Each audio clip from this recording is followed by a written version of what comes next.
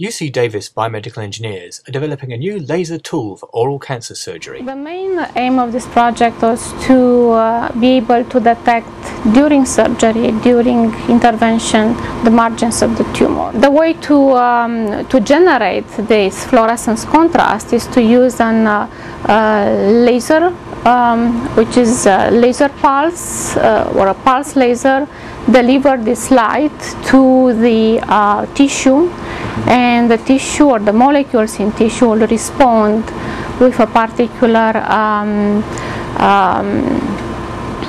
emission spectrum that can be resolved not only in terms of wavelengths but can be resolved in terms of time. In principle, a tumor will have a different response to a particular wavelength of excitation than the normal tissue, and as a result we can differentiate between tumor and normal based on this fluorescent response.